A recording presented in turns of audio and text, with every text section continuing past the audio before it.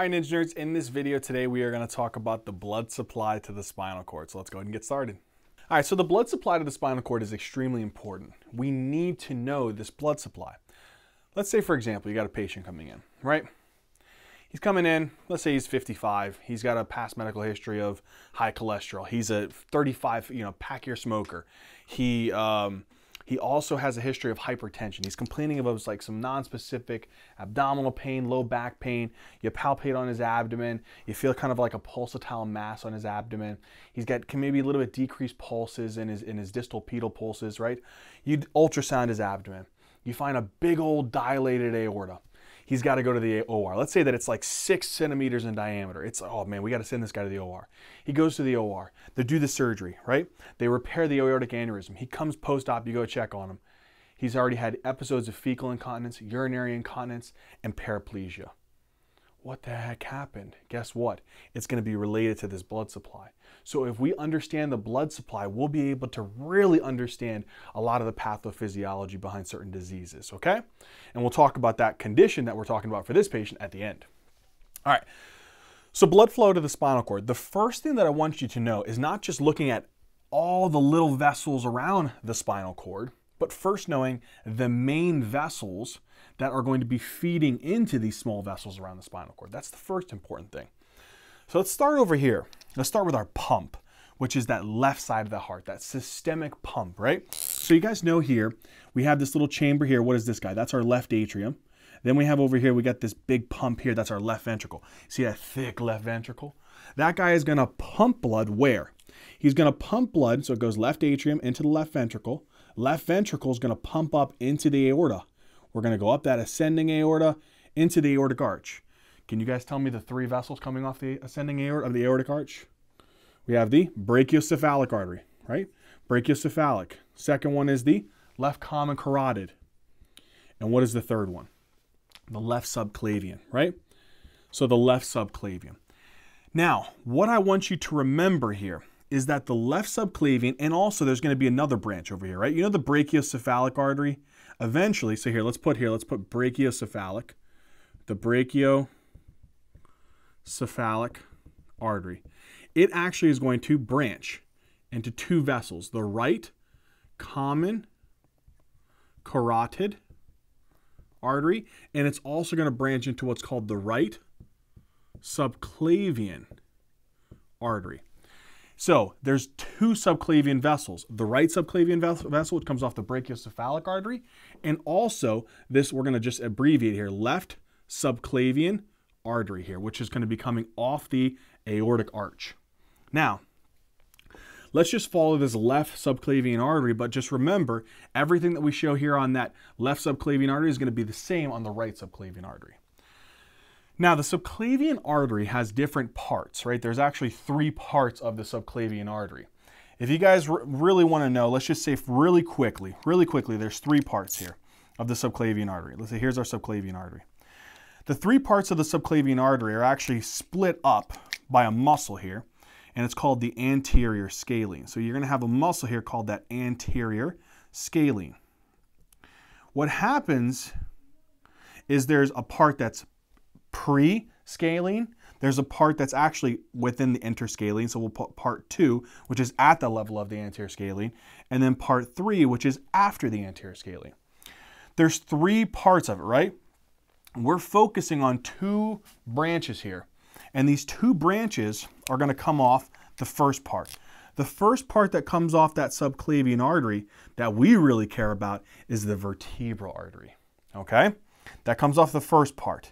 Then around this level here, this second part, which is going to be kind of behind, I'm going to draw it with a dotted line. This part here is going to be the next vessel that we care about. It's actually called the costocervical trunk, but it actually branches into 2 vessels. One of the vessels here is called the supreme intercostal, and the other one here is going to be called the deep cervical.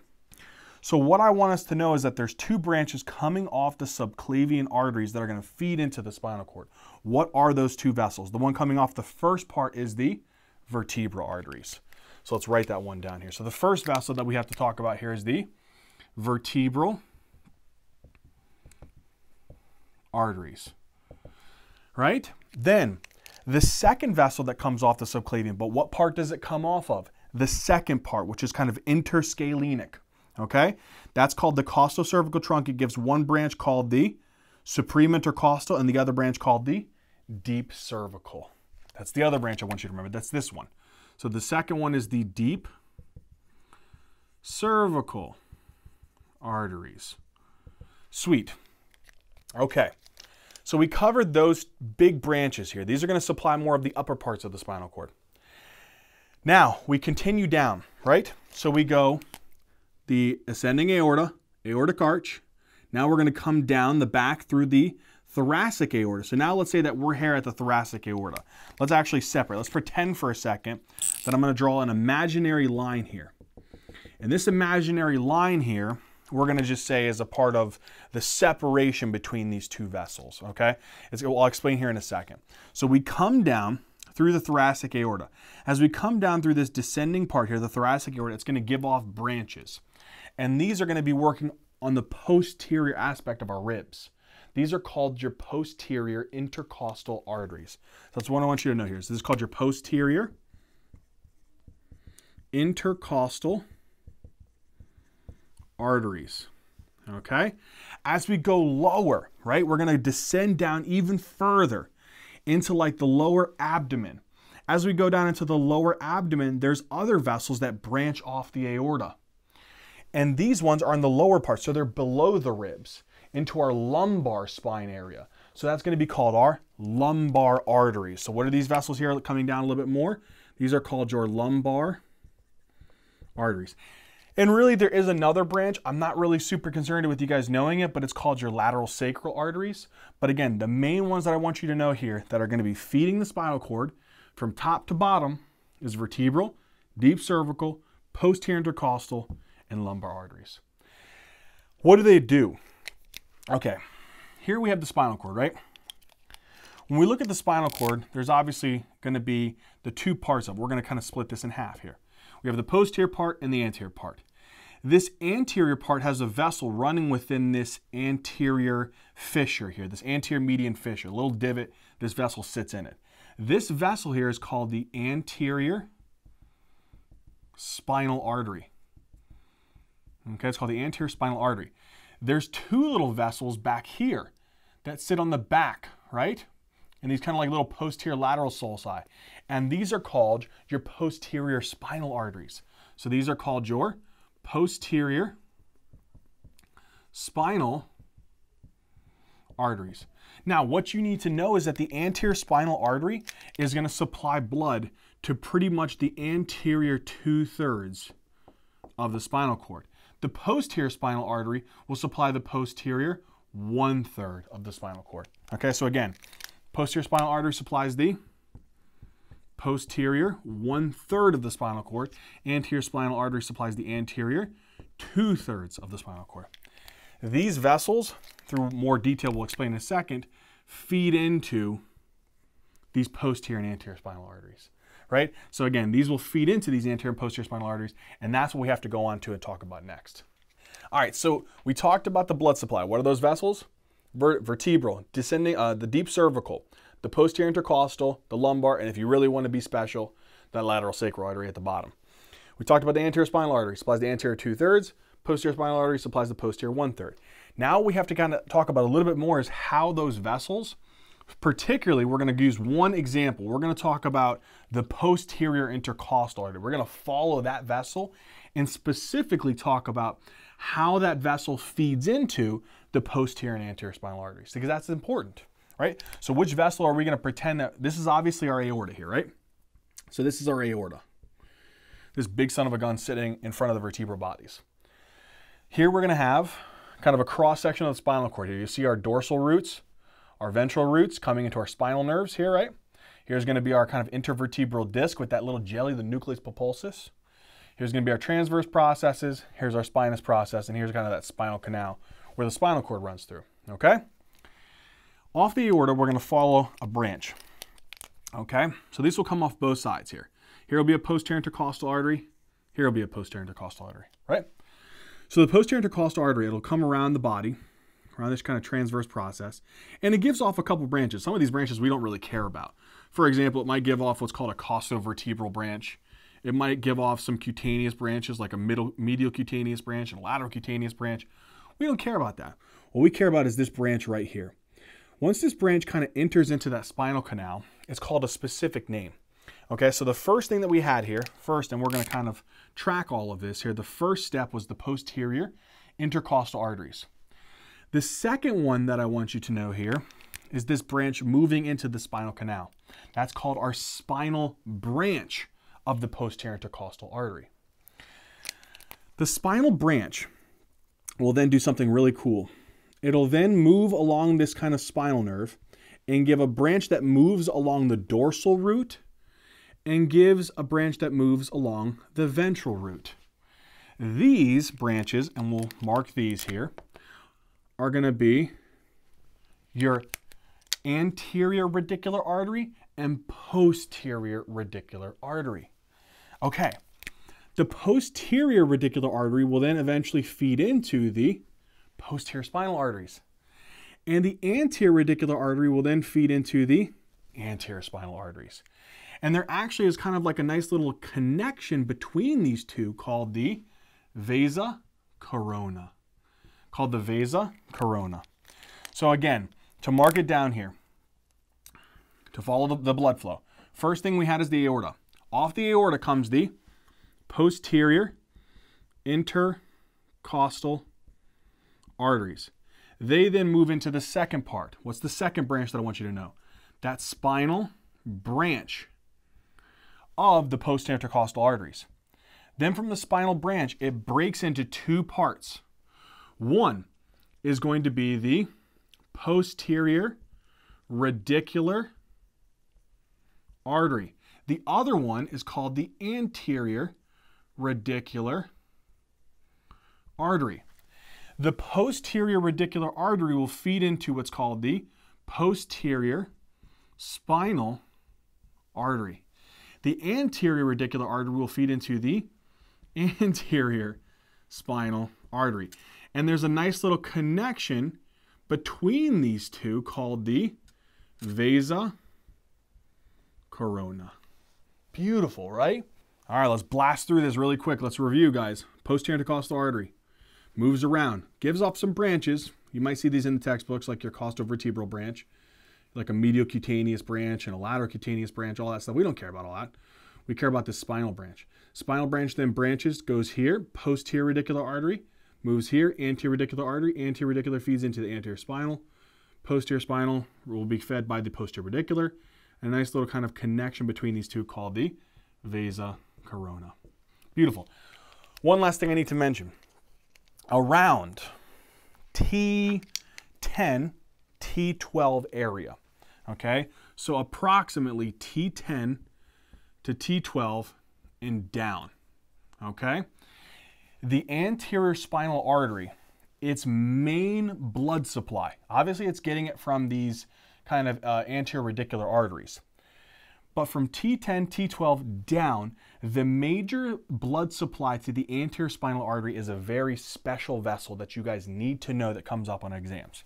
So around T10, T12, you're going to have this vessel that feeds directly into this, and it is called the artery of Adamkiewicz. Also, it's sometimes referred to as the kind of great anterior segmental medullary artery. Sometimes you'll just see this in your exams as artery of Adamkiewicz. I want you to know that this is the main blood supply that's going to feed into what? The anterior spinal artery from T10, T12, and below. You damage this, you pretty much don't get any blood supply to the anterior spinal artery.